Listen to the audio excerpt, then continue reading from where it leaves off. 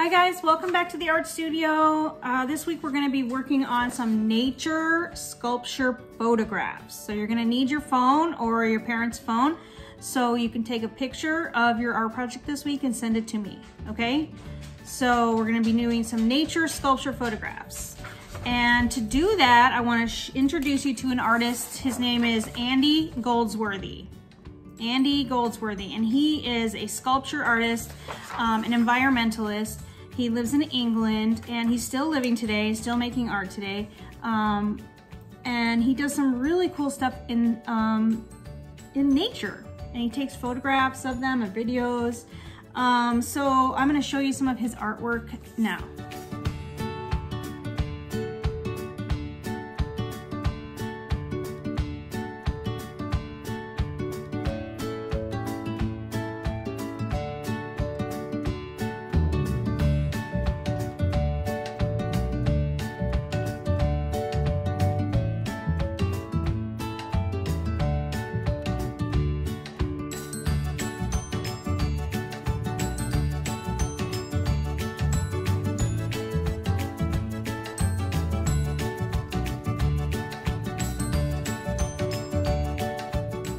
Okay guys, I want you to go out in the yard and I want you to collect a bunch of stuff from the yard or the sidewalk or down the street at the park. You could get leaves, okay? You could get leaves like this. Or I picked these little flowers from my yard. They're little weed flowers, they're just from weeds. And I picked some dandelions. Dandelions you can pick. I picked this different color leaf. I got some sticks. I got these cool little things from my yard. Came off my tree. They're seeds. I found these little flowers on a tree in my yard. Isn't it cute? Okay, so just get a variety of things, but don't pick anybody's flowers. Don't pick anybody's flowers. If you have little weed flowers in your yard, that's okay. But don't pick anyone's beautiful flowers, okay? So get a bunch of stuff, and then we're going to put it into a design like Andy Goldsworthy does with his sculptures, and then you're gonna take a picture of it. So I put some of my stuff together to show you in the video. Here we go.